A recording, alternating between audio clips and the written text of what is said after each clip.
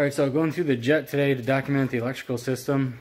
So we're going to test a couple things, and I think we've got most of it covered, so then we can hook up our instrument panel. That way we know all our indicators, our pressure gauges, all that stuff should work as it was intended. So take a quick, just been sketching out some of the diagrams, what we're seeing, where wires are running to and from, and what they're connected to. Got our trusty multimeter out. Just got done checking our thermocouples. I think there's like 9 of these, and they're all in parallel.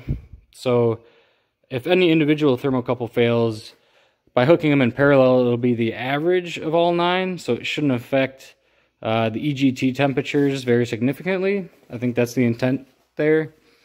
And then if we look at our manual, we can see a little bit of a diagram here where we have all of our thermocouples connected.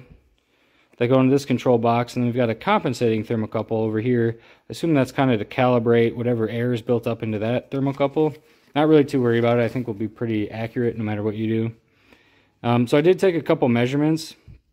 I measured the resistance across all the thermocouples in parallel, and we had 0.3 ohms, which if I look at this diagram, 0.3 and a couple more decimal places, that's right about where we need to be.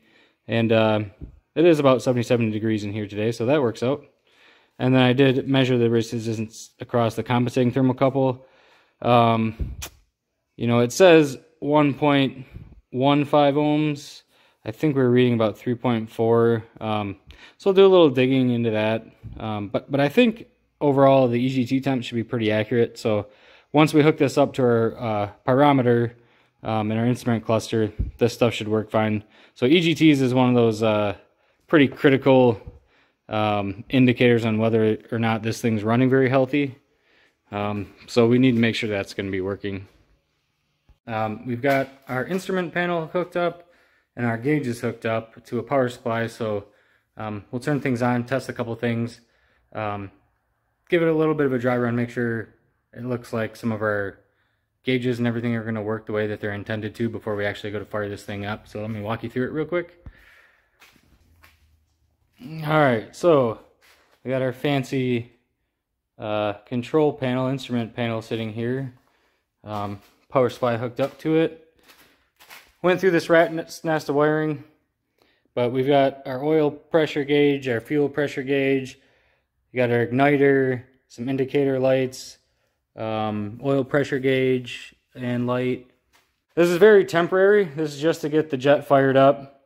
You know, we see all this wiring just hanging off to the side. You know, we've got our 24 volt terminal block, our grounding terminal block, and then our terminal block that has the connections for our thermocouples, our igniter, and our tack on here. So this is all temporary. Everything's got speaker clips and terminal blocks just in case it doesn't work how it's supposed to. It's easy to move some of the signals around, make sure everything works. Then once it's proven out, when it's on the pontoon, then I'll go through and take the time to actually build the right wire harnesses, cut everything to length, make it all nice and pretty. So, okay, so now that we got that stuff hooked up, let's flip a couple of switches and see if a couple of the things on the instrument panel hopefully work. So let's go ahead, let's turn our power supply on quick. Okay, we've got voltage there. This is our 24 volt on power, so give that a flick. Our oil pressure indicator's on. Should be indicating that there's not sufficient oil pressure, but we'll see if that's wired right. So everything looks okay. You're not going to see any activity on any of the indicators yet until we start spooling this thing over. Should be able to get RPM even running it up on the starter.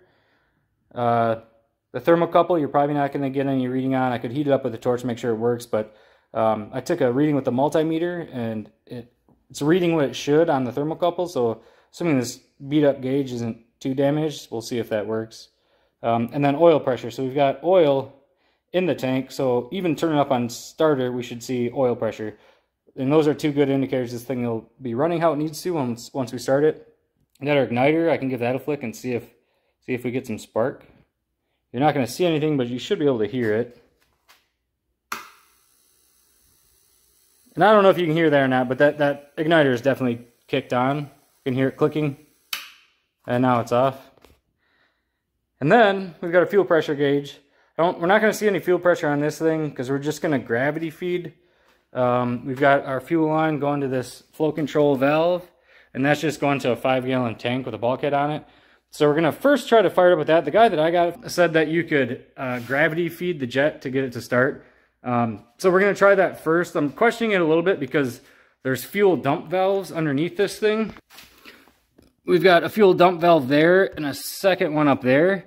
So the idea is if there isn't sufficient fuel pressure, like if you let off the throttle, so there's, you want the thing to spool down, you don't continue burning fuel that's in those lines because it'll take a while to spool down.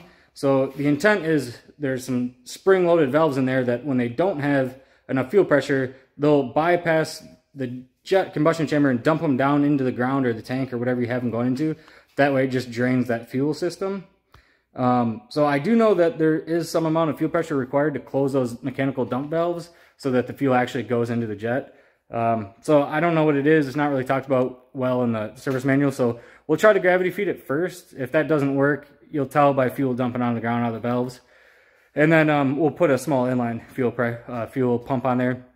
There's plans that I have for a permanent fuel pump, high pressure fuel pump, high volume, high pressure fuel pump.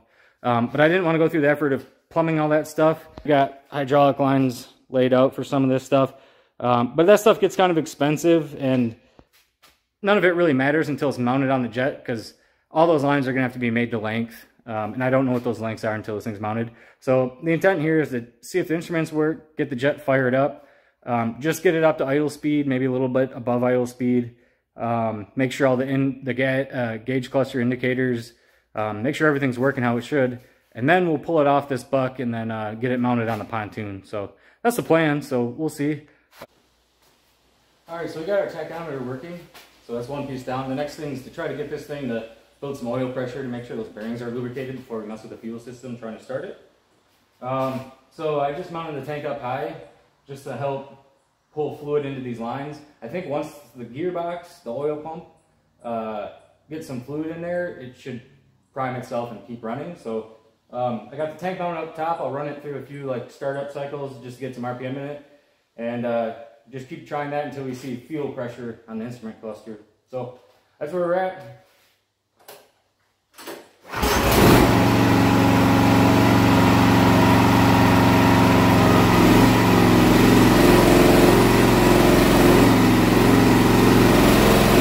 Anyway, I think we're pretty close to starting this up, so give it a little dry around here, make sure everything works out okay, and we'll push this thing outside and get it going. So, see you guys next time.